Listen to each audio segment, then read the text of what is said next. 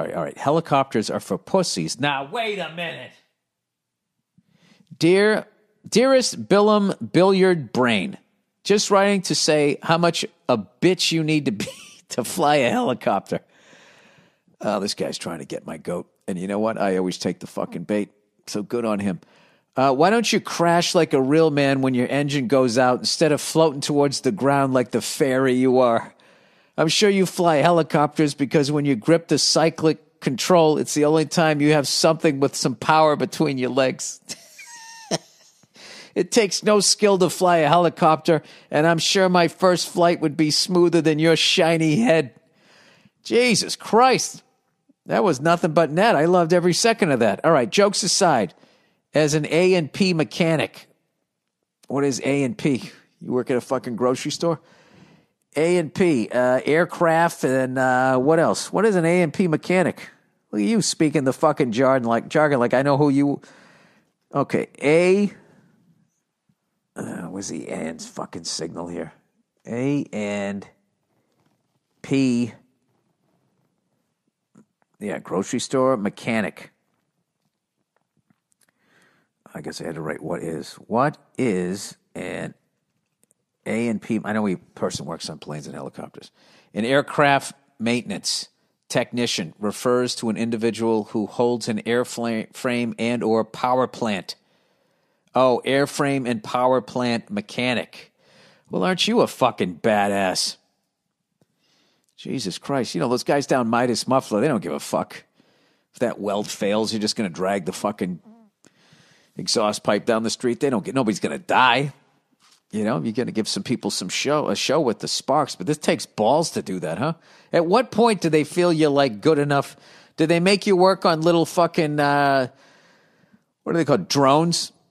You know, they have you put those fucking things together and then they put a little rat or a fucking rabbit on it. If you don't kill the rodent, eventually you can work your way up to people. What? By the way, any A&P mechanics out there, what is the rigorous testing? Or do I not want to know? All right, jokes aside, as an A&P mechanic, I love it when you talk aviation. Please keep it up, even if it's about those mind-numbing FAA tests that I know all too well. Wish you the best. Just kidding. Fuck you. The Pats and the Celtics. Fuck you, the Pats and the Celtics. Jesus. Sincerely, a self-loathing Atlanta sports fan. All right. Well, I'm glad you enjoy that. I'm not going to lie to you. My whole time driving back, I was like picking out airports, trying to figure out where they were.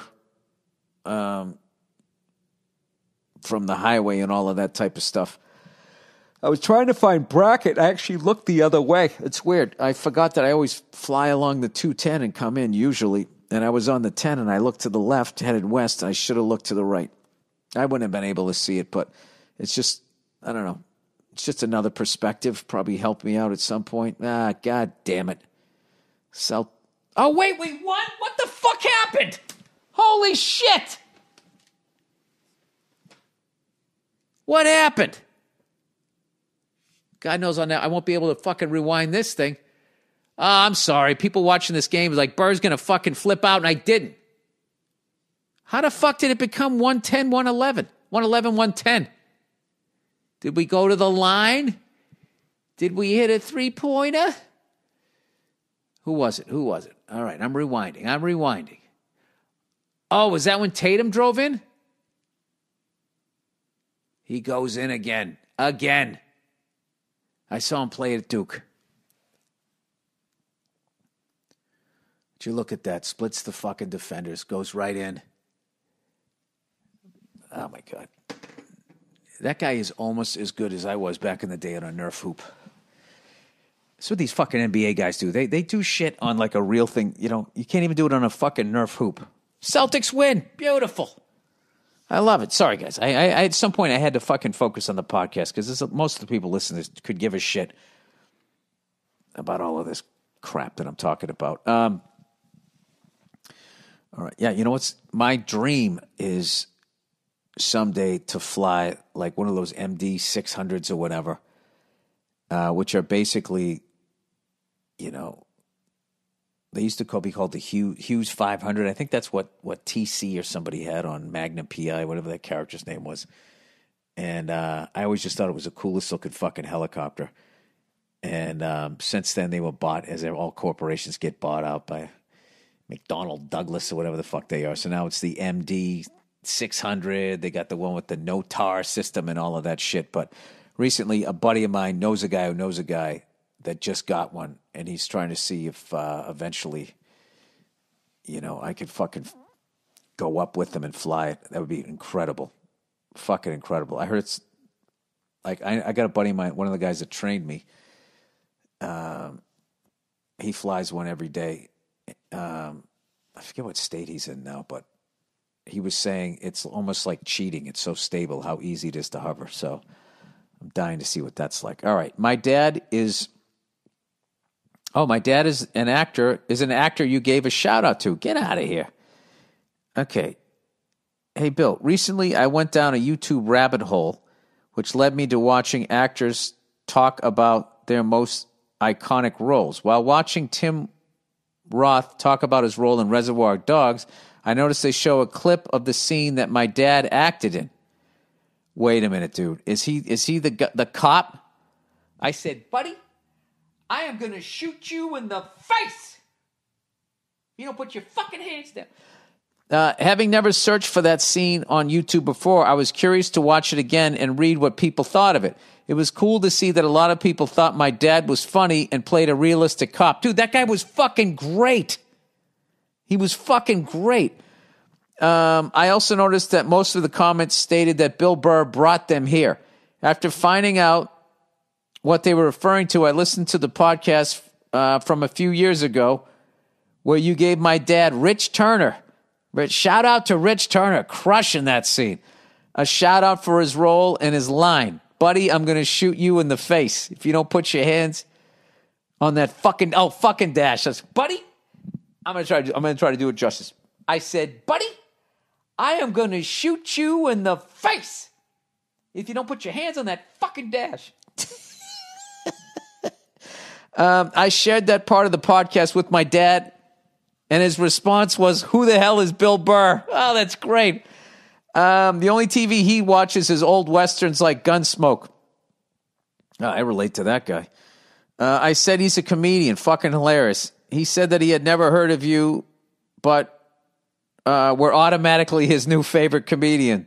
That was about a week ago. Since then, he has watched a few of your Netflix specials and thinks you're great. Just thought I'd share that. Dude, that's so fucking cool. Shout out to Rich Turner, crushing that scene. What I loved about that was I was picturing the audition. For those of you who aren't in the acting game, it's just words. It just says, buddy, I'm going to shoot you in the face if you don't put your hands on that fucking dash. Like a lot of people probably read it. So I said, buddy, I'm going to shoot you in the fucking face if you don't put your hands on the fucking dash. Just yell through the whole thing. The way that he did that, and like, I don't know why. It's like I've met that cop before. It was the cadence of it was like a specific cop. You know, I'd been to enough parties that had been broken up by cops and shit. Went to enough sporting events and watched cops have to drag fucking drunks like me back in the day out of the game. And there was a certain, I don't know, there's something about that cadence where he was doing a real guy. That's what I loved about it. And to have a role that size in a movie that big and still stand out, that's what the fuck it's all about. Incredible actor. Tip of the cap. All right. Full of shit media. Hey, Billy Bleach Boy. I've been reading threads of tweets going around from a year ago before the lockdown started. It shows how conservatives were concerned about the numbers of possible deaths. Some even noted hospital crowding. The liberal media was saying it will pass right through and everyone will be okay. Oh, God. Guys, we got to stop doing this. Can we just admit we're all in the same fucking thing? I imagine there was liberals saying that. I imagine there was conservatives saying that. I imagine there was liberals and conservatives saying, no, this is a real thing. to just keep fucking pointing across the aisle. We're just going to be yelling at each other. Oh, God. I feel like this country is in divorce court and the judge is never going to make a fucking decision. Just fucking pointing at each other. Anyway, when lockdown started, the script was flipped. It was so easy for the media to make red state people, anti-maskers, and liberals pro-shutdown. All right, you lost me there. It was so easy for the media to make red state people, anti-mask, and liberals pro-shutdown. Everyone is so gullible. Yeah, including you. Why did the narrative change when the lockdown started? Oh God. Tell me there, internet scientist. The common sense is to keep shit open and to enforce masks in stores. Why? Okay. No argument against this solution has ever made sense. Wait. Everyone is so gullible. Oh, except you. You're the smart one? Well, you know what? I'll be open-minded. You explained it. You figured it out. All right. All right. Why did the narrative change when the lockdown started? I followed you up to there. The common sense answer is to keep shit open and to enforce masks in stores. Well, if the narrative changed, then liberals would have been saying that it was going to be a big deal. So why would they say keep shit open? Well, I thought liberals were saying shut shit down. I don't know, dude. Anyway, no argument against this solution has ever made sense to me. Maybe I'm sick of seeing fellow brown people. I'm half black, half Persian, because I'm sure you're wondering. I actually wasn't. Maybe I'm sick of seeing fellow brown people doing delivery jobs and working grocery stores while my white college friends can simply work from home. It's so fucked up. I live in a nice-looking, low-income neighborhood outside of a major city, and it looks visibly worse since this all started. And I don't care if people fuck that up. My cousin's shop shut down after the city said they needed to be stricter because people weren't wearing masks. That shit wasn't my cousin's fault. No one fucked around in there at all, but he had to shut down. So if we're into punishing people because others can't be smart, then we're punishing innocent people. You talk about this shit all the time. Yeah, but also you're literally trying to herd cats here. And in the United States, you're trying to herd, upwards of 500 million people, all of whom are on the internet, all of whom think they have the right answer. And I always go to, if you can tell me if an egg is good for you or bad for you, then you have conquered the fucking internet, because there is, or if red meat's good or bad for you, or if that fucking Impossible Burger is actually a good thing or a bad thing, if you can sift through all of that shit and how do you do it is my question. And yeah, if your cousin did you say it was your cousin or your brother? Your cousin, if he was doing the right thing, he absolutely got punished because of these fucking idiots. But the blame falls on all of us. Blue tie, red tie, media, government, and regular people. All right? It falls on all of us because we're all human. So everybody's trying to do what they think is the right thing to fucking do. I just do know in the end, it's to sit there and say that this thing is fucked up because of this political group or this thing or that thing it's not, I don't agree with that. I'll put it that way. I don't agree with that. Okay? But people who walk around and don't wear masks are fucking morons. And not because I say so, because I've talked to doctors and nurses.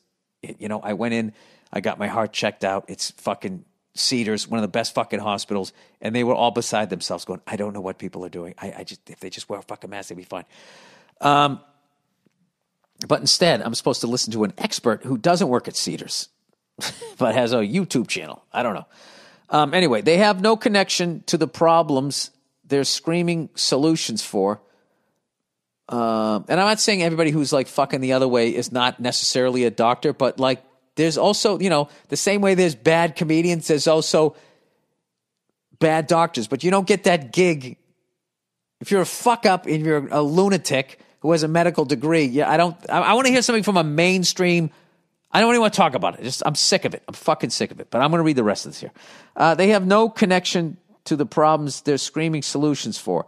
My neighborhood doesn't need to be told what to do by Governor Fuckface Gavin. He nor anyone else I've heard behind a podium address any of the real issues going on. They are addressing real issues. People are dying. They just don't have the solutions. Okay? And he is a convenient guy to shit on because he's the governor. Okay? And he has fucked up from what I've heard. I don't know. But like, to turn a blind eye to all these selfish fucking cunts. Oh my God, I can't wear him. It's such a pain in the ass. I fucking hate him. You know, it's also that. It isn't just Governor Fuckface Gavin. It's also some fuckhead like that fat fuck the other week just walking down the middle of the street who was totally fine that if I didn't move, he wasn't going to move, and then I'm fucking breathing whatever the fuck is inside of him, and he doesn't give a fuck. The same way he doesn't give a fuck if anybody in the house he lives in gets the last sleeve of cookies because he's obviously eating them. Anyways, my original point, Bill, is no one has an original point. This isn't done out of care or principles. It's done out of inhumane group think. Love you and the podcast. Love you and thanks for the podcast. All right, you kind of long. This isn't done out of care or principles. It's done out of inhumane group think. Group thinking, you mean? Well, I mean, I also think, we haven't faced anything like this in my entire fucking life. And how shit works is they wait till shit happens. If you look at fucking 9/11 and all of that shit, they waited until it happened, until they got the level of security that they needed to prevent something like that from happening. Because money is not spent to prevent shit. Money is spent to solve shit. They don't want to fucking do all that. That's why they'll let design flaws be out there and they just wait until people die and then they fix it. Because, I don't know, they're slaves to money. I have no idea. It's all above my pay grade. But I respect your opinions. And I hope your cousin's shop opens again soon.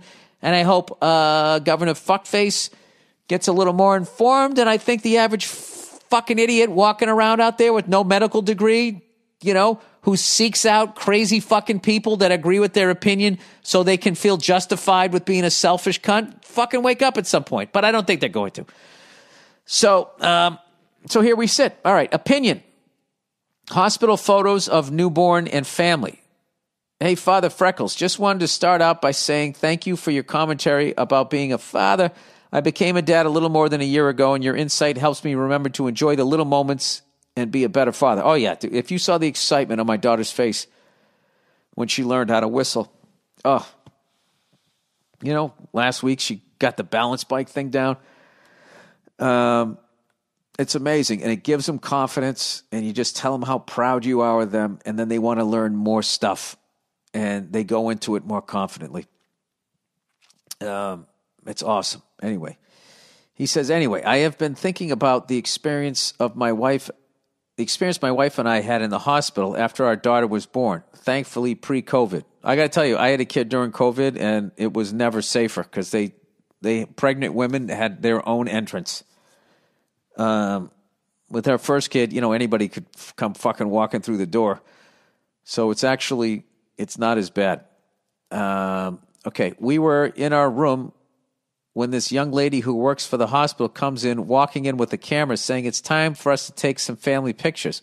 When we asked about what happens with the pictures, she said we would have the option of purchasing digital photos and or hard copies. Oh, dude, I would have been like, no, you're not taking my fucking picture. Get out of here. So after taking the pictures, she stepped away for a couple minutes. My wife and I talked about it and decided not to spend the money because we took quite a few pictures on our phones and thought that it would be enough. But when the lady came back, she showed us the photos in a slideshow on a laptop with some twinkling-ass piano music behind it. My wife and I completely fell for it, just bawling at the cuteness, and we ended up paying the $100+ for the 12 digital files. Oh, the hospital's got a new hustle. On one hand, it seemed like this service is a nice way for flustered new parents to get some nice photos to remember the day. but it bothers me that it also feels like this lady played that slideshow only to make us vulnerable so we'd be easily coaxed into buying. Dude, that is fucking hilarious. I swear to God, in another life, I would get into the corporate world just because I just want to be in one of those meetings. Like, how does that go down? How can we squeeze another $100 out of these people? Well, what if we the other day I went to a water park, and they had this thing where you could take pictures where they took pictures of you on the ride, and then afterwards you could purchase them, and a lot of people would purchase. I like that idea. Where are you going with this? Well, we could take pictures of them in the hospital room, when they're in the room, and then what? Show them on the camera? Well, yeah. I mean, that's Susan. What do you say? What if we played sad piano music? I don't know. Prank gone wrong. Prank gone wrong. Hey, you guys, you want to just forget the whole fucking mask shit? I'm sick of talking about it, and I'm not making any of you who don't want to wear them. So what? Why don't we just stop? Let's just be friends again. Can we do that? All right, prank gone wrong. You know what? I'm not doing it anymore. I'm not fucking talking about that shit. I will make fun of people, but I'm not going to get involved in this shit anymore. All right, prank gone wrong. Hey, Billy Meister. Find myself in a little predicament here. Me and my wife work out regularly. She started stealing my pre-workout powder, and I always insist she buy her own because mine is a little intense and expensive. What the fuck is pre-workout powder? Oh my God. I always look up this shit you guys talk about, and then I get ads for them for like the next 6 years. Pre-workout powder. Oh, like you drink? Like a drink? Oh, I was picturing you like those weightlifters, like LeBron James, you clap your hands. I'm like, how much fucking weight is this guy putting up? Okay. I would always insist she buy her own because mine is a little intense and expensive. Yeah, Jesus Christ, she's going to fucking grow chest hair over there. Of course, she didn't buy her own and continued stealing my pre-workout. So here is the prank. I filled an empty pre-workout container with Kool-aid, and she's been taking it for about 2 weeks. We have a beach trip coming up, and fears she will overreact when I tell her she's been taking sugar-enriched Kool-Aid. How can I break the news to her so I don't get killed? Love the podcast and go fuck yourself. Wait, how long have you been doing this? It all depends on how good a sense of humor she has. This is how you fucked up, is you let her do it for a week. Of course, she didn't buy her own. I filled it. She's been taking it for 2 weeks. And you're getting ready to go to the beach, one of the places where a woman feels the most. I mean, everybody does. But, I know women, the way they feel it is way more intense. So, yeah, dude. You have 3 options here. You tell her, and she gets mad.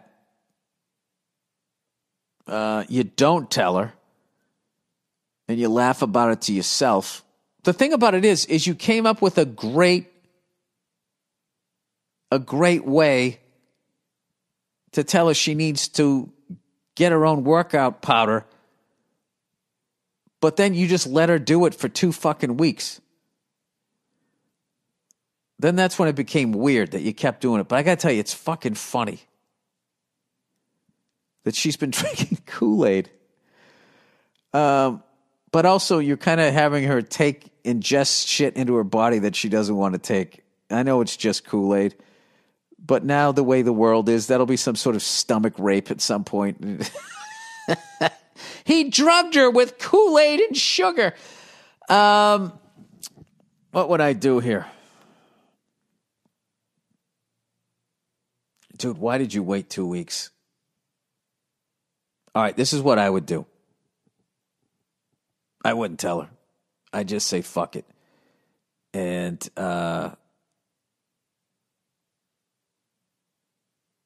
You don't want to keep drinking Kool-Aid. Just say you accidentally knocked it over. You spilled it on the floor and you had to vacuum it up when she's not around. So now the Kool-Aid's gone. Okay? And then she'll go out and she'll buy her own goddamn thing. And then you're done. Okay? So this would just be a joke. You waited too long, dude. You waited too long. I think you need to go buy a book called How to Fucking Do a Kool-Aid Prank. Because you went too far. It's funny that you did that. And if you just did it one day and you just came home, how'd you feel? You feel good about the workout? Just laugh.